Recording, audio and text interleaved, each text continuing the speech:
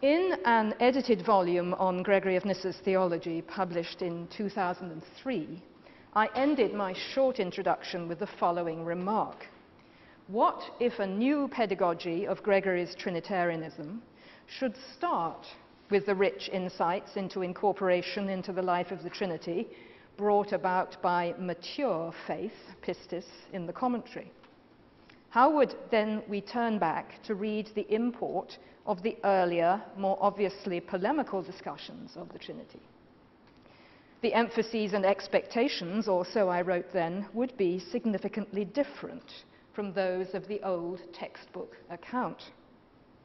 I went on to urge in closing a new integration of what modernity had, as I put it, balefully dubbed Gregory's spirituality on the one hand, over against his theology and philosophy on the other. And I did have Danielo in mind when I wrote that. My purpose in today's short paper then is to make good on that promissory note in Rethinking Gregory of Nyssa and to attempt a further clarification and assessment of the novel emphases of Trinitarian theology to be found in Nyson's last great work. I am well aware that in the years since the appearance of the little Rethinking Gregory of Nyssa book, and especially in the profusion of excellent papers given at this very conference, some of this integrative work has already been done, and with great panache. I think of John Baer's textbooks, which do incorporate the commentary work, or the work of Martin Laird, Julio himself, Morwenna Ludlow. So if I sound at this point of the conference like a broken record, then it will simply be because this paradigm shift in interpretation has happily, at least in some circles, already become a reality. But perhaps nonetheless I may still add something to its force by a certain retrospective clarification, even systematization, of the effects of that paradigm shift for a full account of Gregory's Trinitarianism, since the matter clearly still remains contentious, as has emerged also at this conference. Yet I make that claim of systematization, of course, with a due sense of irony. Gregory himself is no systematic thinker whatever, especially not in the modern sense, but simply discourses freely in the genre appropriate to a particular context. Thus, there are certain dangers, not least of anachronistic imposition, in attempting to tidy up after him in the way I propose. Nonetheless, I shall argue there is something important to be gained by focusing schematically on the distinctive new dimensions of Trinitarian thinking which emerge only in the song commentary, and the methodological significance of these shifts for any teaching that we do about the doctrine of the Trinity in Gregory. The main problem that confronts us in the song, of course, is the seemingly random, erratic, and exotic imprecision of Trinitarian imagery which permeates the text, qua commentary, in contrast with the earlier apologetic treatises on the Trinity waged against late Arianism and devoted precisely to philosophical rigor and clarity for the purposes of warding off doctrinal error. A modern Lacanian might say that Gregory has now adopted the semiotic over against the symbolic voice. A modern analytic philosopher might charge that he has deserted coherence for fatal inconsistency. Is this type of exposition an aporia for the dogmatician in search of Gregory's full Trinitarian Nachlass then, or does it represent a climax to it? The question becomes particularly charged in the context of this conference in the important methodological divergences, evidence, I think, between Volker Drakel and Brugger-LaRusse last Thursday.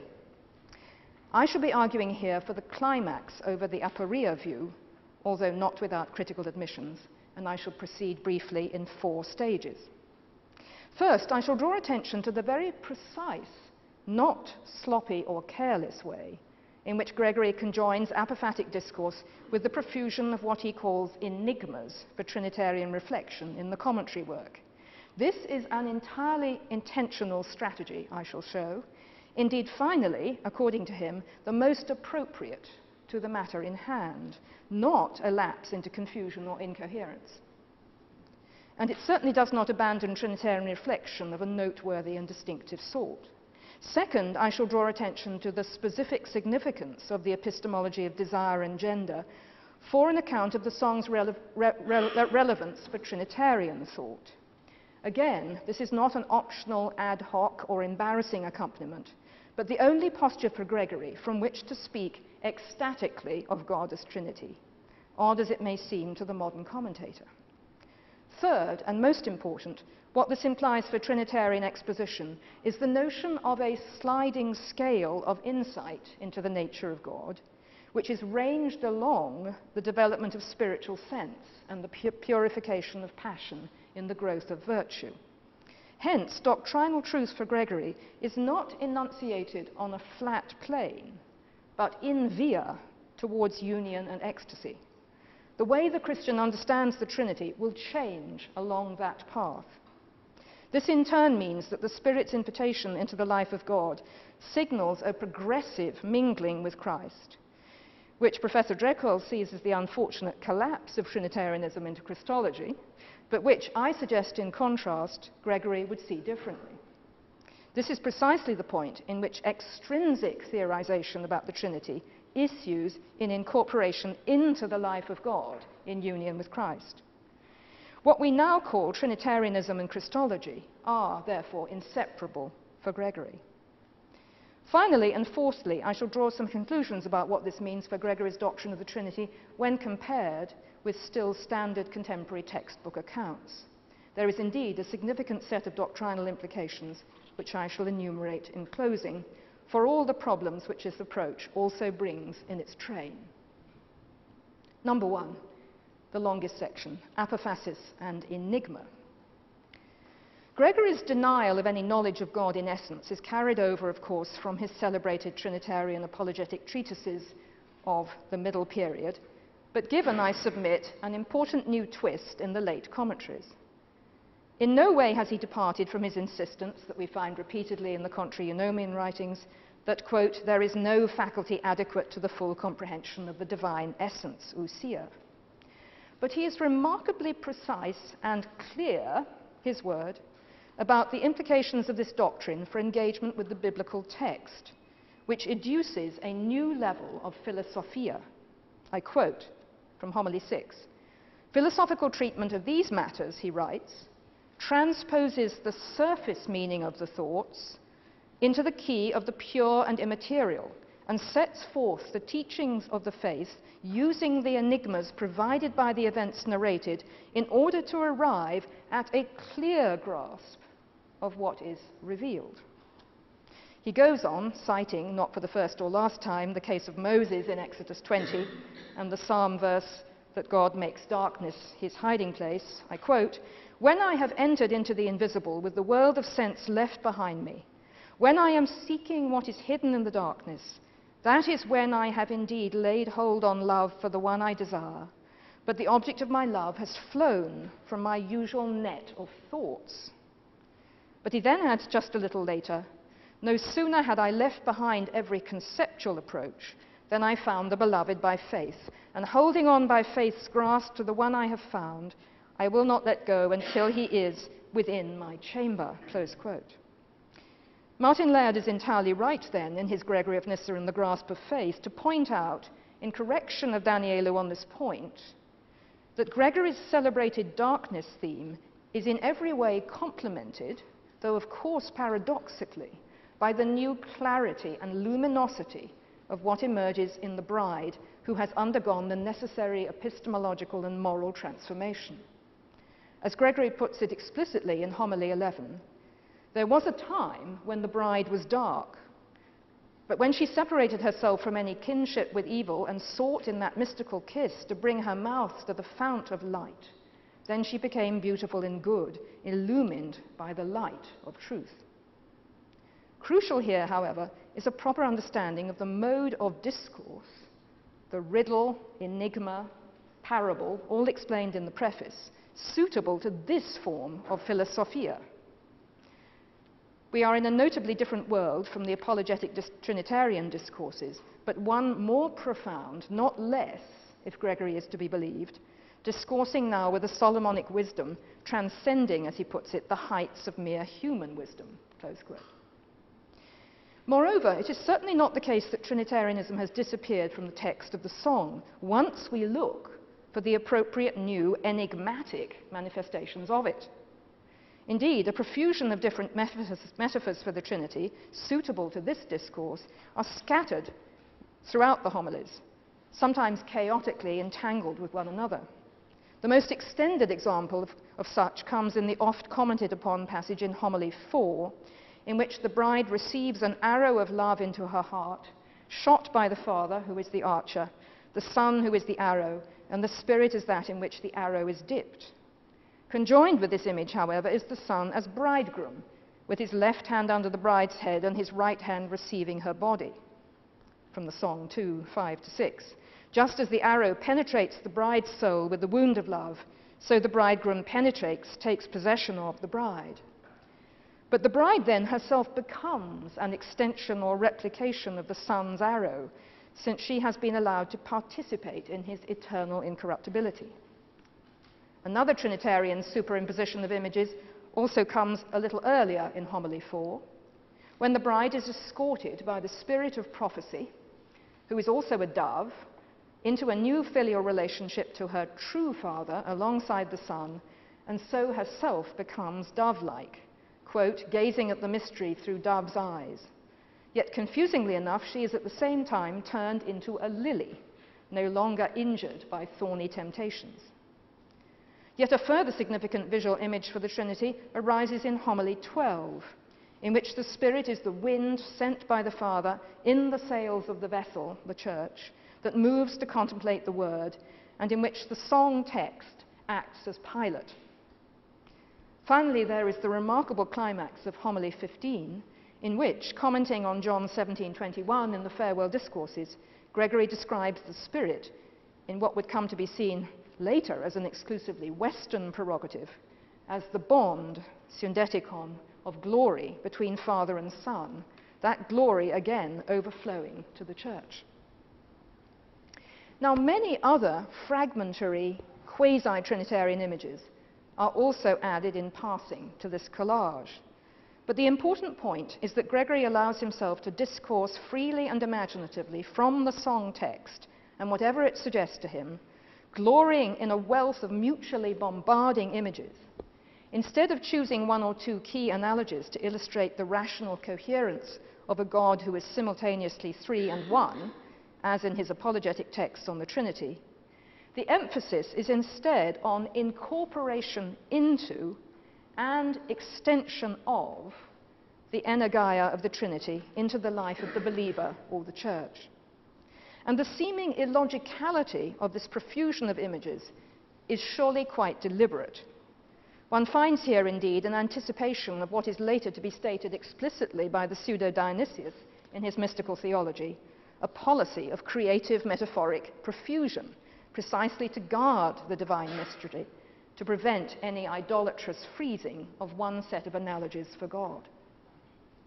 Yet to repeat my main first point here before moving forward, there is nothing sloppy, in my view, nothing unclear, in Gregory's own words, about his different approach to the Trinity in the homilies than elsewhere. His particular new combination here of apophasis and riddle. It is simply a matter of rightly understanding what we might call the rules of this philosophic game. As he puts it explicitly in the preface, I quote, "Unless one perceives the truth in these matters through philosophy, in this exegetical sense, what is being said will appear to the inattentive to be incoherent or mythical." Close quote. I now pass on to my remaining points, which can be dealt with more succinctly now these proposed ground rules for interpretation have been established. 2. So what then, secondly, is specific to the Trinitarian epistemology of the song commentary in particular, given Gregory's insistence about these rules for exegetical philosophia tout court? The crucial thing to bear in mind first is the ascending logic of the Solomonic ascent of Proverbs, Ecclesiastes, and Song of Songs, as Gregory too reminds his readers at the outset of the commentary in Homily 1. So in the song commentary, Gregory's congregation even if they are still fleshly minded, as he puts it at the outset, are now being invited into the purgative apex of the Ascent. And what this requires is both a different sort of thinking about the Trinity, from the inside of the life of God, as it were, and, correlatively, a different sort of epistemic and moral approach from heretofore. And these are closely connected. It is not just that one is freed up at this stage to entertain a glorious profusion of Trinitarian metaphors, my first point, but that also, I now submit in point 2, the way of thinking about participation, metousia, in the life of the Trinity has subtly shifted for Gregory at this stage of the Christian life.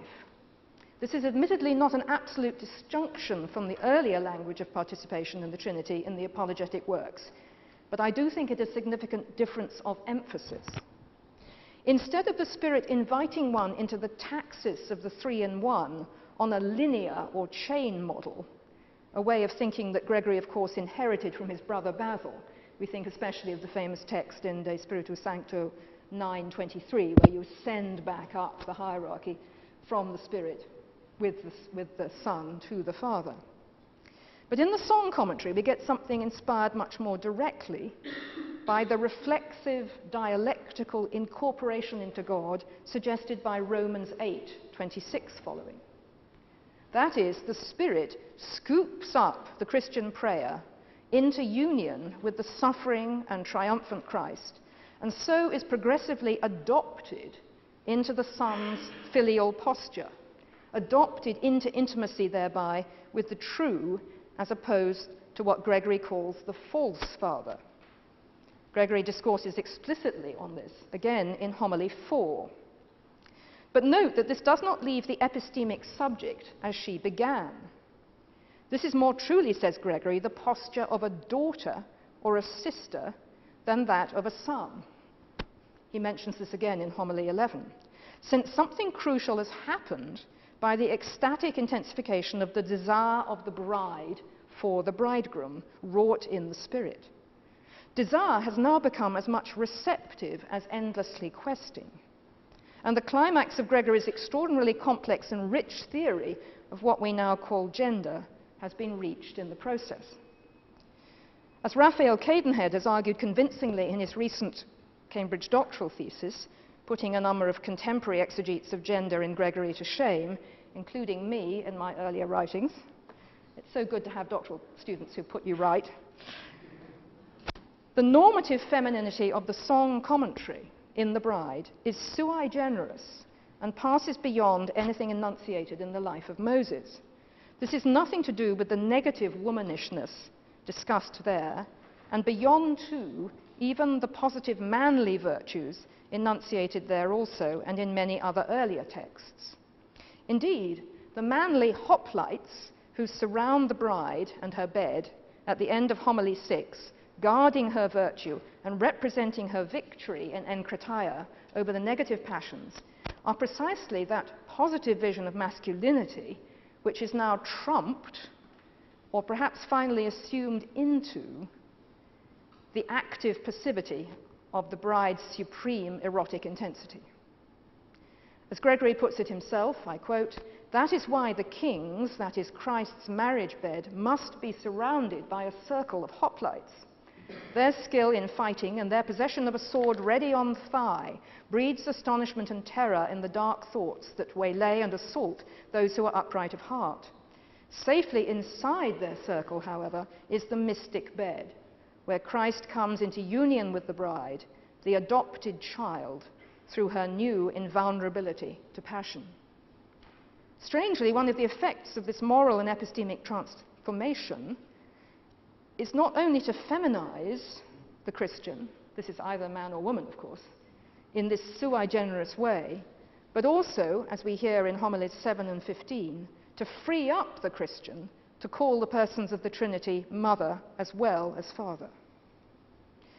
In short, and to sum up this second point, the complex analyses of transformed desire and transformed gender, which go together throughout the homilies, are not optional accompaniments to the new approach to the Trinity enunciated at this stage of ascent, but intrinsic to the undertaking. The Christian soul is now invited into an ecstatic participation in the inner life of the Trinity. But this comes with enormous moral demands and a profound shift in consciousness about how gendered, desiring selfhood is to respond to God. Thirdly, and most importantly, Gregory's much vaunted doctrine of the spiritual senses, so-called, is by the same token to be fitted crucially into this same growth of Ascent. However, for all Jean Daniellou's brilliance in first highlighting this theme in the Song commentary, to which we are all indebted, his treatment, I believe, contains some distracting and misleading dimensions. In a recent essay on this issue in a book that I co-edited with Paul Gavrieluk called The Spiritual Senses, I have argued first that the spiritual sense trope is one that runs throughout Gregory's oeuvre. It does not just emerge fully blown in the late commentary works, and with significant shifts at transitional moments in Gregory's career, especially in the dialogue with Macrina in De Anima et De Resurrectione, when the epistemological problem of small-souled perception is first discussed in some detail. The teaching on spiritual sense is then, as I see it, a feature of Gregory's epistemology in general, and not just of his account of la vie spirituelle, as Danielou would have had it. But it is also more ad hoc in its enunciation than Danielou would suggest by his theory of a doctrine of spiritual sense in Gregory. When one does a consistent trawl through his commentary for the language of spiritual sense, a completely ordered account is not vouchsafed. What is distinctive to the commentary treatment, however, is a new attention to the purified lower senses, taste, touch, smell, as well as the senses of hearing and sight. For now the self, in all her fleshly dimensions, is being progressively purified. But it is not the case that the lower senses consistently trump the higher, or that the bride remains forever in visual darkness, as I think Danielou suggests, despite the impression given at that logic in one important passage in Homily 6, which he leans on. Yet earlier in the same Homily 6, Gregory will rehearse the language of all the senses in quick succession, and then add that the bride is becoming through this more clear-sighted and starting to see the one whom she desires. And earlier still, in Homily 3, Gregory will make the wholly characteristic remark that the birth of Jesus in each one of us, understood here through the transformation of spiritual sense, which is mentioned, is, quote, not the same in all, but dwells in a way that accords with the capacity of the one into whom he comes. It follows, it seems to me, that the ordering of the purification of sense may occur in different people differently, depending on their natural attraits or weaknesses.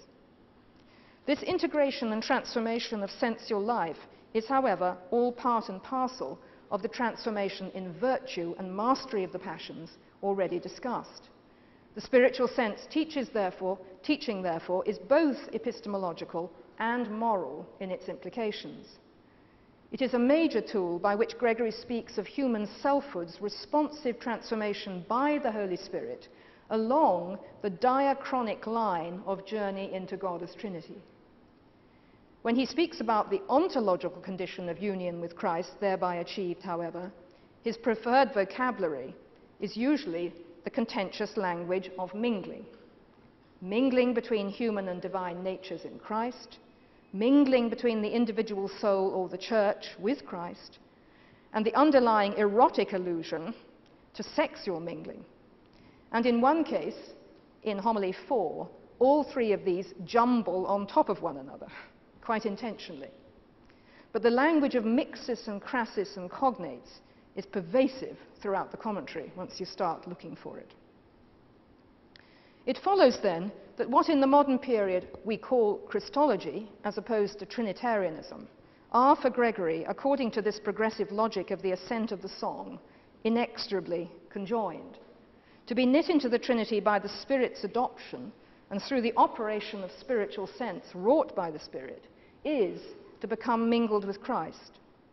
And if this appears like a frustrating sleight of hand or a false reduction of Trinity to Christology, then we may be missing the plot of the gift of spiritual sensation that propels the whole transformative enterprise in this text.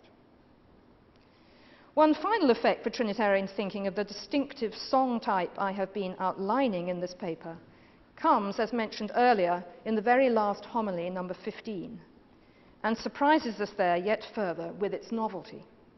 The assertion of the Holy Spirit within the Trinity as bond of glory, doxa, between Father and Son, overflowing into the life of the Church through the first disciples.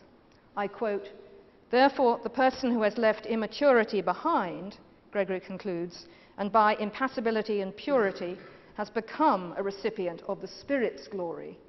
This is that perfect dove on whom the bridegroom looks." Close quote. I think it is important to note that this incorporative and overflowing Trinitarian logic is entirely of a piece with the other distinctive features of the song's implicit Trinitarianism that I've outlined. And as Julia Maspero has argued brilliantly in more than one place of late, we have here a certain late breakthrough in Gregory's Trinitarian logic, pressing towards some reorientation of his notion of intra-Trinitarian processions, a suggestion that the principle of arche in the Father must be as much receptive as originative. What I might want to add to that insight in closing my analysis is that it is not a coincidence that this last development in Gregory's Trinitarian thinking comes at the end of his commentary, in which he has submitted himself and his audience to a new and different form of Trinitarian thinking, one not forged on a flat plane looking outwards to the skeptic or heretic or pagan philosopher or Eunomian, but one looking inwards into the Church and concocted out of the ascending progressive task of ever deeper incorporation into the life of God. 4, let me now come to some brief conclusions and a recapitulation of what I have and have not argued in this short paper. The main burden of my argument has simply been Gregory's own, that he is combining in his song commentary a particular coordination of apophatic speech and what he calls enigmas, and that this has important and novel implications for the form of Trinitarianism he here espouses. Coming straight from his earlier treatises on the Trinity, especially the Adablabium and cognate writings and the Contra Eunomian texts, we may be forgiven for scarcely recognizing what Gregory is now up to. No longer is he concerned to expound how the three persons can also be one, or how the so-called economy reveals the immanent life of God without abrogating those same rules of theological grammar. Instead, taking those apologetic discourses as read, he free associates exegetically, scattering a chaotic range of loose Trinitarian images in his wake. But if this looks like carelessness, to use a term of Oscar Wilde, this is in fact a false rendition. Instead, Gregory now regards himself as freed up to discourse Trinitarianly in a new mode, suitable to the higher slopes of Christian ascent and to the mystical body of the Church. Thus, as I've argued along the way, the song deserves not only to be taken seriously as a source for Gregory's Trinitarian thought, but it actually changes and completes the vision of the Trinity to be gleaned from Gregory's earlier Trinitarian writings in some significant ways. By its deliberate profusion of new metaphors for the Trinity, by the shift of emphasis away from a consistently ordered hierarchy or taxis, Father, Son, Spirit, to a dialectical adoptive child of God incorporation via the Spirit into union with Christ. By the conjoined emphasis on Christological mingling for the individual and for the Church as a whole, and by his final vision of the Spirit as bond of unity between Father and Son, subtly transforming thereby the idea of causality within the immanent Trinity.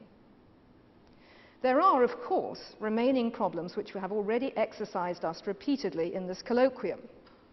In particular, the implications from the perspective of later Chalcedonian Orthodoxy of a Christology of mingling, and the difficulty of accounting for the relationship exactly of this new Trinitarian vision to the very different genre of discourse about the Trinity that the better-known apologetic works enshrine.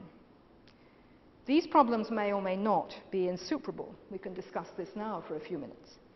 But what I hope I have laid before you this morning is at least a provocative account of what Trinitarianism might look like in via, as I call it, up the demanding slopes of ascetic transformation to which the song, according to Gregory, calls all its Christian readers. I thank you.